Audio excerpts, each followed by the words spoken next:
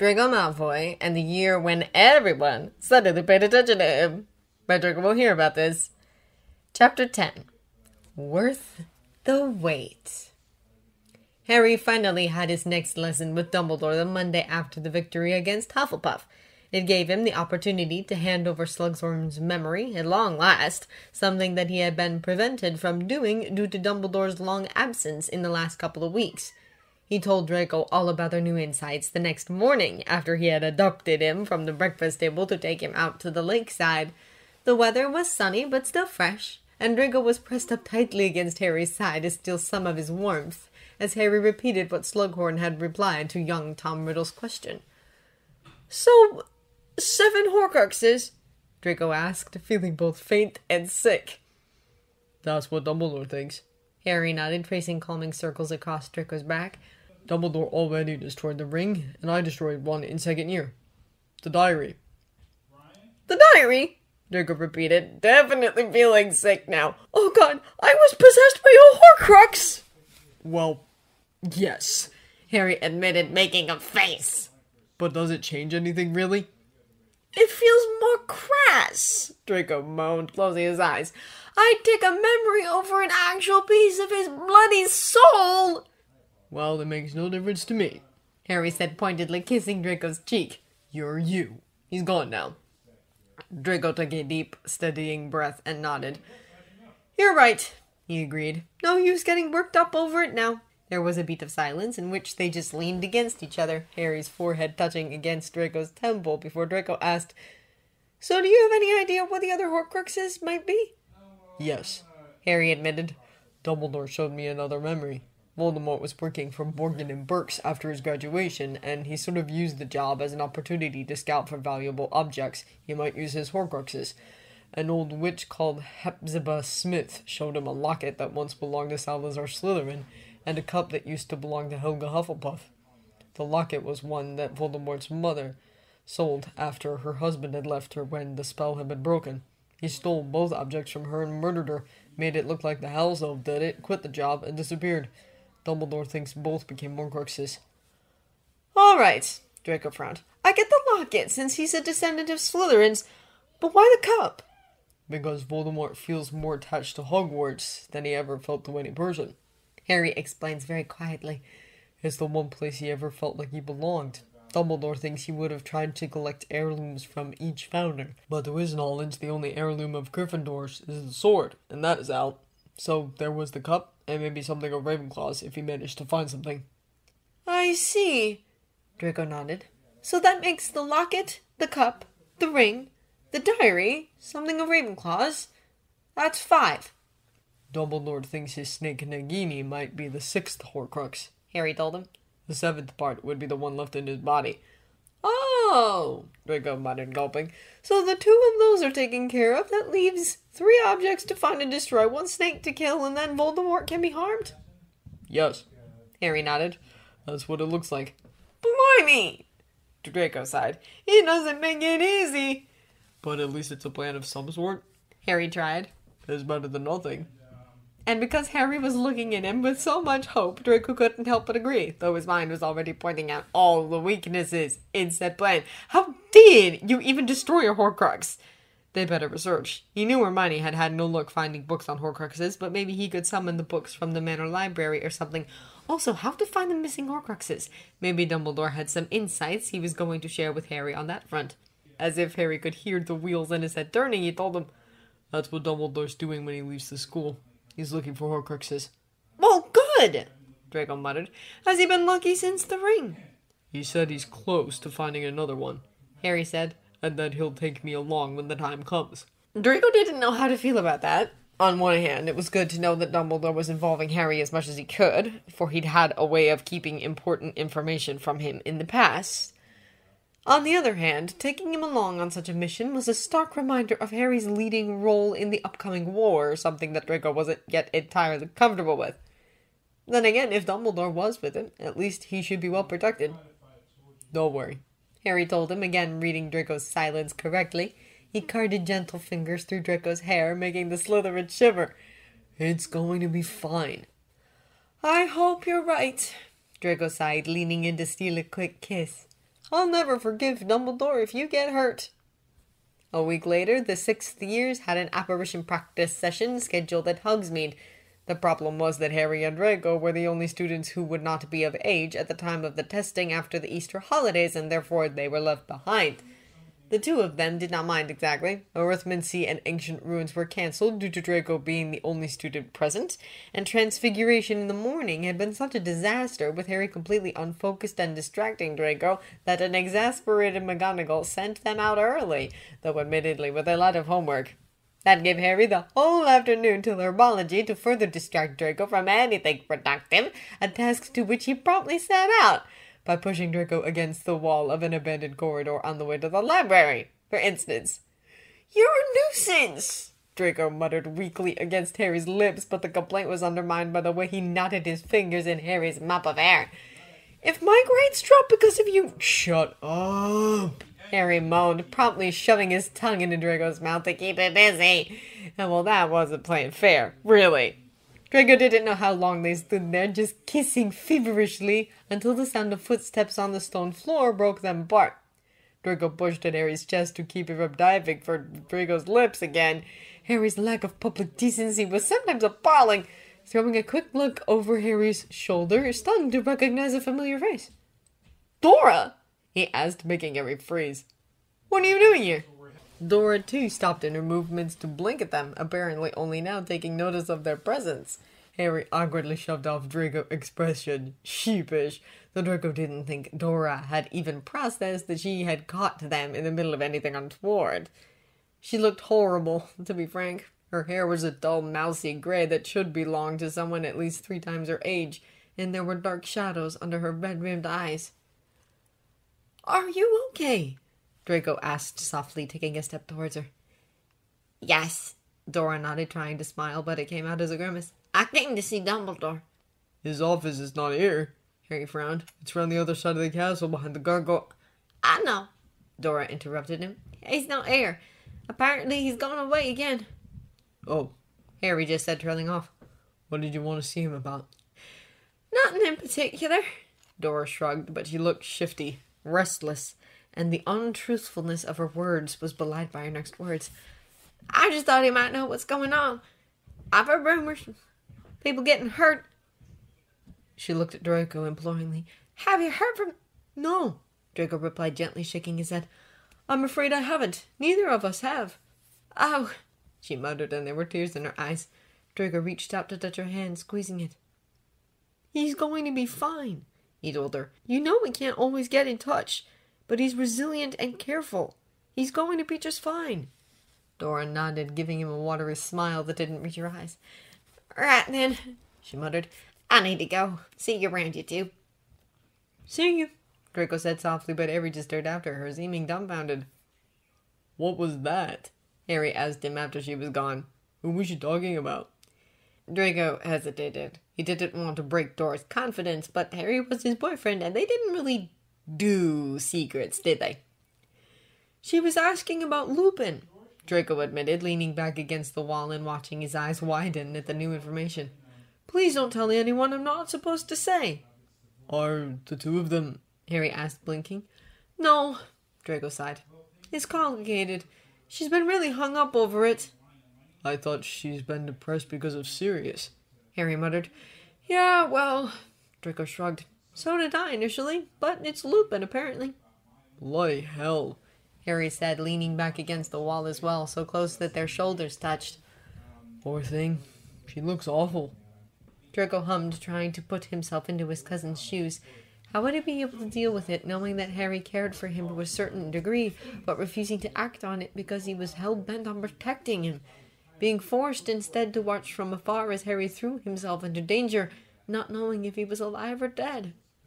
Draco reached out to entwine their fingers, glad that Harry was there with him, that he actually got to have this. Harry squeezed his hand, as if sensing Draco's mood, and turned his head to press a lingering kiss to his cheekbone. The Easter holidays started that same weekend, giving the 6th years the opportunity to work down their mountains of homework and start on exam revision. For Harry, though, holidays seemed to translate to long days ahead with nothing to do but molesting my boyfriend, which Draco found in equal parts delightful and alarming. It's like you have no self-control, mate, Weasley complained on one such occasion as Harry was hanging all over Draco, who was making a violent attempt at writing his essay for arithmancy. Weasley had slowly integrated himself back into their group after his breakup, much to Draco's consternation. He was trying his best to keep his insults at bay for the sake of Harry, who seemed to welcome the reconciliation of their friend group, and even for Hermione, who seemed to have forgiven Weasley, for the most part. Draco was unsure how that had happened, but Harry had told him there had been a shouting match in the Gryffindor common room, and some heart-to-heart that had resulted in them rekindling their former friendship.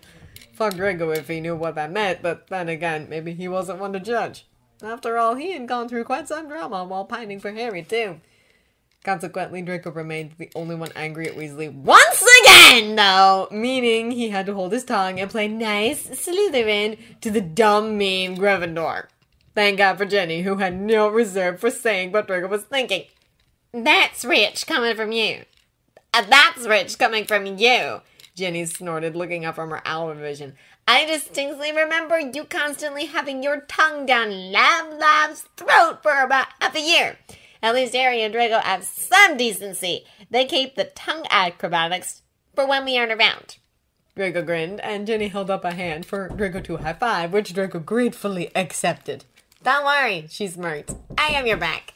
You two was so annoying since you've become friends, Weasley commented, rolling his eyes. Suck it up, Weasley, Draco rolled his eyes. Be happy I'm not shagging her. I was under the impression that was your biggest worry. Weasley almost joked on air, and Jenny cackled. Harry was chuckling into Draco's ear, making him shiver. Well, I, for one, am quite grateful you aren't, he pointed out. I might have had to murder Jenny. You could have tried, Jenny grinned. Please, never let us have a shocking, Draco, Hermione said absent-mindedly as she scribbled down an elusive rune. It would make an awful gravestone inscription. Wow, Ryan noted, grinning as he appeared behind Jenny, a hand on her shoulder. Draco, you really did a number on your Gryffindor friends. You made them fluent at sass. I am impressed. Excuse me? Jenny said indignantly. I've always been fluent at sass. Sass is my middle name. Have you met my brothers? Present company excluded, of course. Oi! Weasley called, looking offended. Oh, do shut up. Jenny rolled her eyes as she packed up her things and got to her feet. She kissed Ryan's cheek as she did, making Draco bite his lip to keep from grinning. Wow. I'm off to the library, she announced, waving at them. See you later. And with that, they were gone, leaving her brother to gape after them. Was that? He started, turning to them. Did she just... He turned on Draco, his gaze accusatory. That was a Slytherin! Oh, really? Draco deadpanned. Your powers of deduction humble me, Weasley. Since when did my sister dating a Slytherin? For about a week now, Hermione shrugged. Though they've been dancing around it for a while now. What the bloody hell? Weasley called. What? Draco demanded rather sharply. Are you going to tell me you're discriminating against him because he's a Slytherin? There was a moment of silence, in which Weasley seemed to have realized what he had said.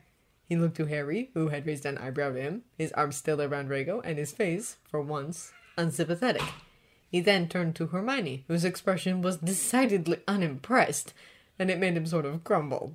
It would have been funny if Draco wasn't so incensed. Well, no, Weasley said at last, his voice small. Good, Draco returned, rather pointedly. Because he's my beater, and he's a good bloke. Ginny couldn't have found anyone better. Weasley's ears were rather red now, but he let the subject drop, much to Draco's surprise. Harry brought a hand up to Draco's neck and gently pressed his fingers into the knots of tension that had built in rhythmic circles, making them loosen.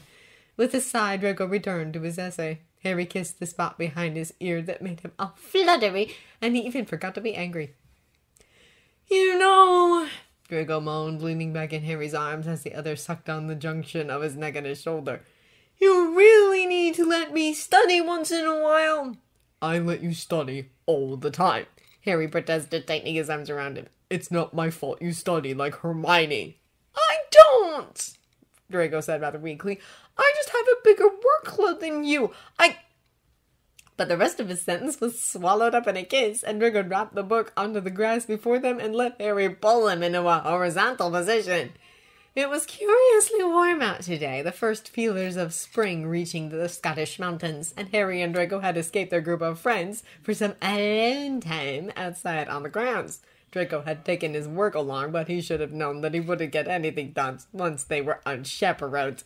And it's not like he minded, really. He might gripe at Harry, but he could still study in the evenings up at his dormitory. This time, with Harry, was too precious to turn him down. So he twisted in Harry's arms until they were chest to chest, and he was able to kiss Harry properly.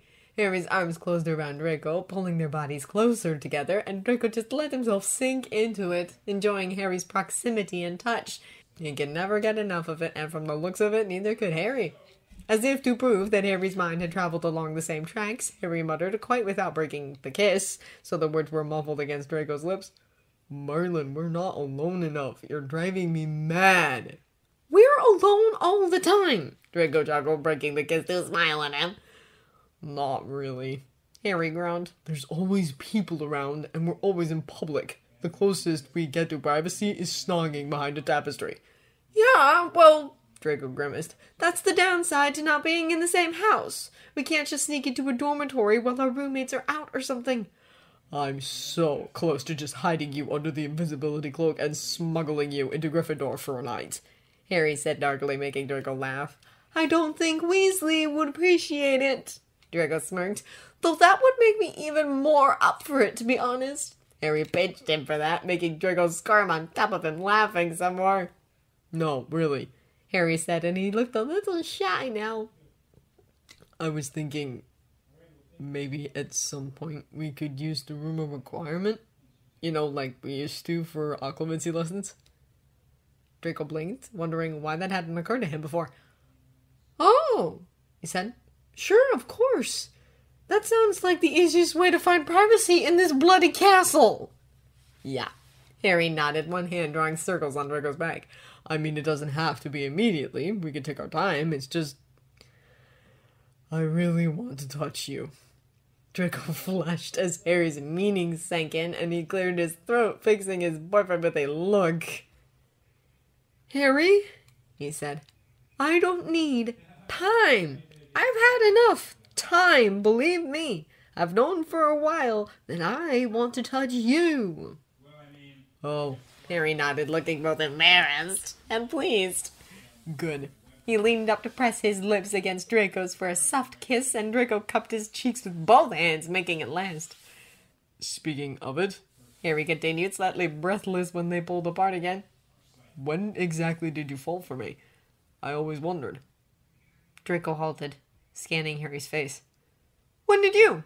he asked, hesitant to give his game away just yet. "Now that's not fair," Harry complained. "I asked first." "Humor me." Draco smiled, running nimble fingers through Harry's messy hair. Harry rolled his eyes. "Fine, I started figuring it out after Ginny made that stupid comment on the Hogwarts Express last year, if you must know." "Ah," Draco smiled. "Spent the summer thinking about it, then?" "You have no idea." Draco huffed. "And then I came back with this whole new awareness of you, and I got jealous all over the place, and my amortentia smelled of you." He cut himself off, his eyes widening, indicating that he had not meant to say that. Draco, though, was gleaming under that new knowledge. "Tell me more! Tell me more!" he cooed. "No, enough." Harry is obviously embarrassed. "Your turn. When did you fall for me?" Draco sighed, a little more guarded now. He looked Harry in the eye. "When do you think?" he asked. "No!" Harry called, indignantly glaring at him. "I answered. You can't weasel out now." "It's just a question, Harry," Draco chuckled. "It's not like I'm not going to answer. I'm just curious about how aware you are." "But I'm pants at this kind of thing, and you know it," Harry grumbled. "There's no way I'll get it right." "Just try," Draco shrugged. "What do you have to lose?" "Well, you might tease me forever, for one." Harry rolled his eyes. "But fine, whatever. Did you realize around the time when I asked you to Slughorn's Christmas party?" Draco gave him a pitying look. "After?" Harry asked, biting his lip. "Before!" Draco called incredulous. "Salazar, honestly?" Marlin, okay. Maybe Ginny's comment did it for you too? You're not even trying, Draco complained, and Harry rolled his eyes. Fine, Harry groaned, closing his eyes. just let me think. He was silent for a moment, his face scrunched up, and Draco couldn't help but smile. How about when I didn't show? Harry asked, opening his eyes again. No, Draco said, but you're getting warmer. Come off it, Draco. Harry winced. I'm never going to guess. Just tell me. Draco chuckled, shaking his head. There was a moment of silence between them, and it was what Draco needed to gather the courage to speak the words out loud. Yule Ball, 4th year, he admitted, his voice soft. Harry gaped, his mouth falling open. The silence stretched on between them. Draco, Harry said, his voice flat. That's more than 2 years now. Yeah, Draco muttered, shrugging. Well, silence again before Harry hissed out a very heartfelt fuck.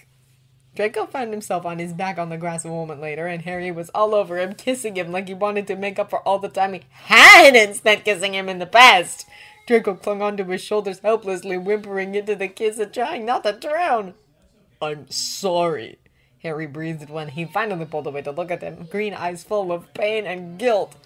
I'm so sorry, Draco, I had no idea. All this time? God, I'm so thick. No, you're not, Draco said softly. I was hiding it from you with all my might, after all. Still, I should have noticed, Harry moaned, resting his forehead against Draco's. Our fight 4th year, the lake. Draco grimaced, and Harry's grip on it tightened. I never wanted to hurt you, Draco. I know you didn't, Draco whispered. It's okay, I don't blame you. I blame me, Harry hissed, because I think I might have been feeling this back then. I just didn't recognize it. You've always been special, Draco, and I could never put my finger on it. I think part of it was that I didn't think I was supposed to feel this way for a bloke. Growing up with the Dursleys, you don't really think that's an option until someone tells you it is. But it's also that the feeling has always just been there, and I never really questioned it. I knew what I felt for you was different than what I felt for Ron or Hermione, but I'd accepted that because that's just how we were, but damn! He leaned in to press his lips to Draco's again. If I had known that you were suffering because of me, I don't know, maybe I'd have figured it out sooner.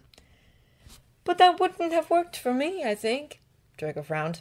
Because I'd have always wondered if you were with me because you felt guilty, or because you wanted to be with me. So really, this is better. And Harry... He cupped Harry's neck, catching those startling green eyes to make sure he was listening. You were worth the wait. I would have waited way longer for you. Harry made a pained noise in his throat and kissed him again, pouring all the things he didn't seem able to voice out loud into the kiss. And Draco let himself fall into it, let Harry take care of him. And honestly, these years of finding, of feeling lost and not good enough, they had been hard, but this, Harry's arms around him and their lips against each other's, Draco would do it all over again for this outcome.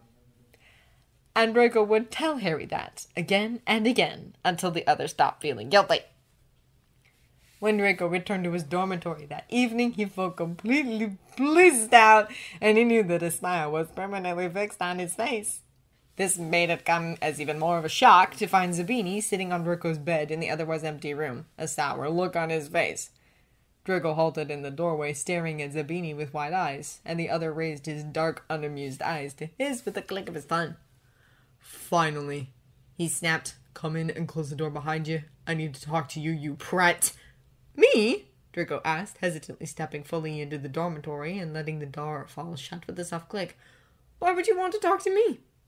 Because while you have been busy snogging Potter's face off, Zabini began, rolling his eyes to express what he thought of that particular life choice. Things around here are actually going to shit, and I figured it was time someone made you aware of that. What in Salazar's name are you talking about? Draco demanded. Not, Zabini called. Haven't you noticed anything unusual about his behavior? Draco frowned, staring at him. Well, he muttered, he's been quiet. Subdued, really. But with his father in Azkaban, I thought... He's up to something, Malfoy, Zabini interrupted him. Something is going on in the background, and he's trying not to draw any attention to himself. That's why he's quiet. Draco was more alert now. What do you mean he's up to something? Draco asked. What is he doing? I don't know, Zabini called, clearly frustrated. Something sinister, for sure. I bet my left arse cheek that he's in league with the Death Eaters. Draco drew in a gasp. He felt cold all over. They wouldn't...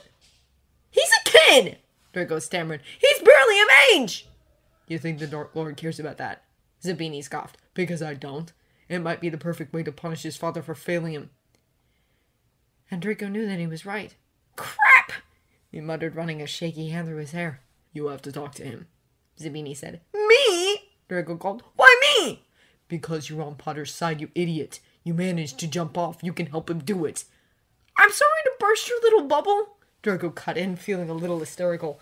But Theodore Knott hates me! He'd rather die than accept my help. He doesn't hate you. He's jealous of you, you pillock, Zabini groaned. He's always wanted to be you, at least when you were younger, and then you threw away all that privilege and turned against him, and he never really got over that. But I know he doesn't want to be doing any of this. How can you be so sure? Draco challenged. He seems pretty convinced of his Death Eater ideals to me. Have you looked at him recently, Malfoy? Zabini groaned. He's a walking corpse. He's scared and desperate. He needs someone to help him. And I thought that's what you and your savior friends did, helping people. Draco cursed. This is a horrible idea, he muttered. He's going to murder me if I try talking to him. You won't know until you try. Zabini shrugged. I told you, Malfoy, your role in this war is bigger than being Potter's damn sidekick. It's time you acted like it. Plus, you owe Pansy for saving your bloody neck from Umbridge last year, and this is us calling in favors. Draco took a deep breath. Flashes of memory hit him of when Theodore Knott and he were still children and playing in the manor gardens. With a deep sigh, he nodded. Fine, he gave in. I'll try. I'll figure something out. Thanks, Salazar, Zabini breathed. Draco turned his head and looked over at Knott's empty bed, wondering what in Merlin's name he had just gotten himself into.